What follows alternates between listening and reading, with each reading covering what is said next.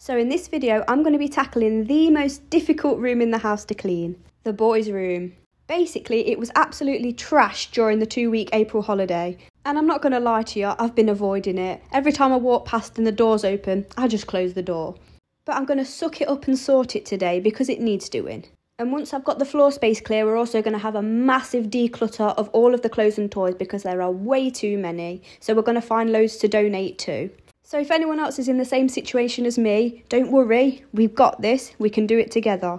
And if you don't feel brave enough to face it today, save the video and you can get it done when you feel more up to it.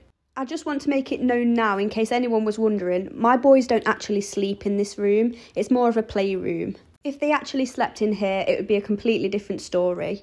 But because I have so many other daily messes to clean everywhere else around the house, I leave this room sometimes. Because I can spend all day cleaning it, the boys will be in here for an hour and it will look like this again. So I'd rather focus on keeping on top of the rest of the house and then just doing a big clean in here when I get the chance. I always try to do a declutter every few months as well, because I find it really helps keeping on top of things. We did a massive one at the start of the year, and for the few months after that it was so easy to keep on top of this bedroom, but it's got to the point now where it's just, yeah, you can see. Rudy's just recently turned 7 as well, so he has a lot of new things that we don't actually have space for yet. So yeah, hopefully I can find a lot of things that we can donate. I think I've said this on another video on here before, but it's so important to me that my children know just how fortunate they are to have all the things they do, and that it's so important to give to others who don't have as much. Gratitude's a big one for me. If you don't try and practice gratitude daily, it's really easy to become disillusioned, even when you've got so much in your life, because you can become numb to all of the blessings in your life. And something I really don't want to happen is for my kids to turn into I'll be happy when people. I've said this before.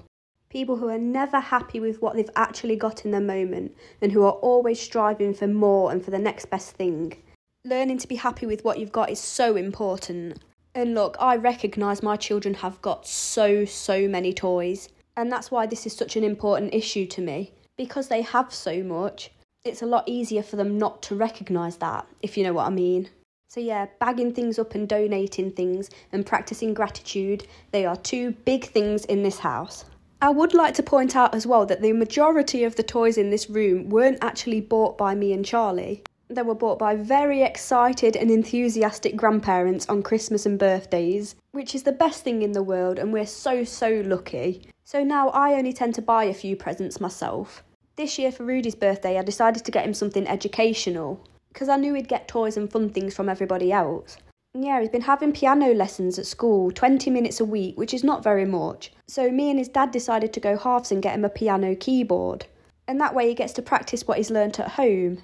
I just thought that was a lot more valuable than me getting toys as well. So yeah, I think what makes the room look all the more messy is because there are so many little toys scattered around.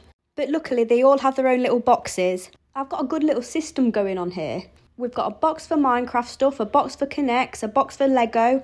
Everything has its own little place and it's just a matter of sorting things back into the right homes. And this wasn't always the case. Before January we didn't have any of these storage boxes. So you can imagine the chaos and how completely overwhelming it was to try and tidy this room. And now, even though, yeah, it still is a bit overwhelming, it's nowhere near as bad as it was. Anyway, in case you were confused about the sleeping arrangements, Charlie actually sleeps in here the majority of the time and the boys sleep in my room. It's just what works for us personally. Ike still wakes up for milk in the night and Rudy suffers with night terrors sometimes. And so everybody gets more sleep this way.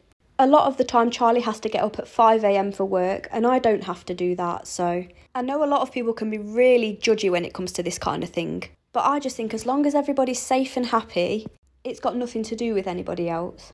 Different families do things different ways and I'd never dream of judging someone for the way they do it. Parenting's hard enough as it is without people sticking their oar in and giving their 2 cents. And I know every parent watching this will have had that experience with someone who's judging the way they parent. And it's just laughable, isn't it?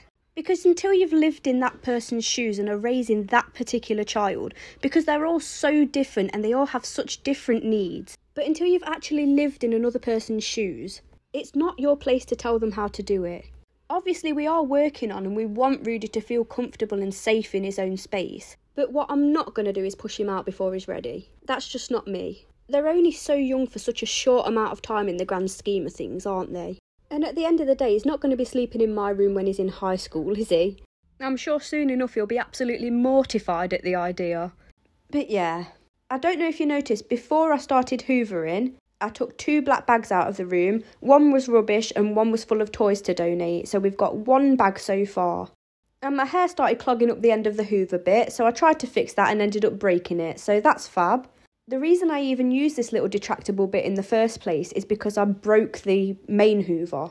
I tried washing it because you can't take it apart and it messed with the electrics, and yeah. It does still work, but it doesn't have very good suction and it only hoovers when you're pushing it forwards and not backwards. So that was very silly of me. But anyway, I'm giving the carpets a good shampoo now. And it was very much needed because the floors were absolutely covered in everything. Paint, chocolate, you name it. And this bit is my absolute favourite bit of the video. Watch the yellow paint come up. Oh, so satisfying. What a sado, eh? I love it though. I couldn't wait to get the first bucket of water and see how much dirt and grime we managed to get up. We don't actually get to do this very often because the carpet cleaner isn't mine, it's borrowed. So yeah, I'm always absolutely buzzing to get it done. I meant to mention as well that I actually started hoovering and shampooing the floors the next day, just because after all of that picking up and sorting, I was done mentally that day. And I wanted to spend the rest of the day with my family. I thought I'd done enough for that day. I've said it before, but I really struggle to find balance being a mum. You know, with work and then daily household tasks and spending time with your family, spending time with friends. And then on top of that, trying to make time for yourself and for your hobbies and for downtime. My hobby is this, it's making videos. So I'm really fortunate in the sense that the daily chores are also part of my hobby. But yeah, sometimes I get really consumed with things I'm passionate about and I have to remind myself to snap out of it and be present with my family. Because although being creative is so therapeutic to me, my family is my #1 priority. So yeah, I'm forever in the pursuit of balance. Anyway, can we just take a second to appreciate how amazing this room is looking, how clean the floor's looking? I am so happy. I just hope after the declutter's done, it's easier to keep on top of again. Because it's just becoming an unmanageable amount of mess at the minute. And so quickly too, like I said, all it takes is my 1-year-old coming in and being let loose on the room and it's just a disaster. I feel really sorry for my eldest as well because he has all of his little things organised. Then Ike comes in and just trashes it. And it's difficult because it is his room too and he's just playing. He doesn't know any better. But yeah, we're hoping for a 3-bedroom house one day.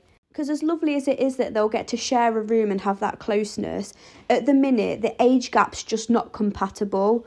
They're into totally different things, totally different toys, and at just complete different levels of development. Look at all that grime.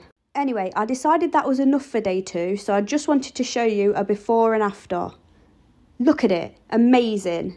It's like a totally different space. So there's going to be a part 2 coming up where I sort out this corner. We're going to sort out all the books, rearrange it, make it look neat and see if we can find anything to donate. Then we're going to go through all of the clothes and do the same. I'll also be going into my bedroom where I keep my younger son's clothes and go through them as well. We're also going to go through these drawers and see if we can make those look a bit neater. And we'll do a bit more deep cleaning. So yeah, I really hope you enjoyed this video and it gave you the motivation to get your space clear too. And I'll hopefully be posting part 2 to this video sometime next week. And thank you so much for watching.